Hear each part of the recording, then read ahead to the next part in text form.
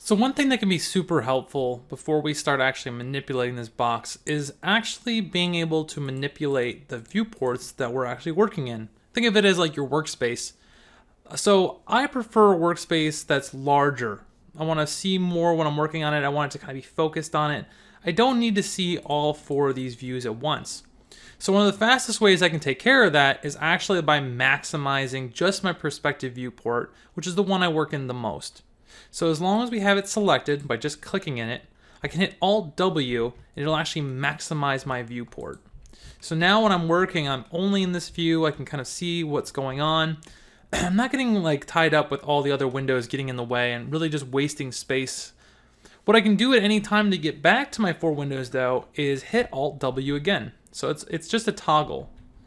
Now, once I have a window maximized like the perspective viewport, I can actually toggle between different ones in this maximized state. I don't have to hit Alt W, go back, click on the front, then hit Alt W to maximize, Alt W to come back. I can actually just stay in this window, and there's keyboard shortcuts that have been set up already, default to max, that let me switch around quickly.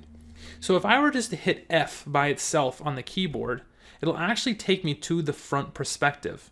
So I can actually just see. I can hit T to take me to the top, B to take me to the bottom, and I can hit V on the keyboard if I want to select any of the ones that aren't options through just shortcuts. Let's say I wanted to say the back view, or I wanted to see the left.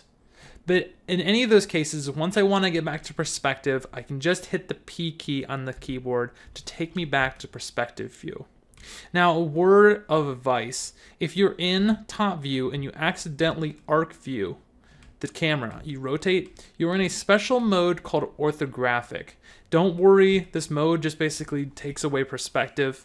It can be useful for modeling certain objects in certain times. I don't use it very often, but anytime you get into this view, you're not really in a true perspective view, you're in orthographic. So just hit P on the keyboard to take you back to perspective mode, and you'll be back where you remember. And that should be all you need to know about changing your viewports and navigating between the different settings.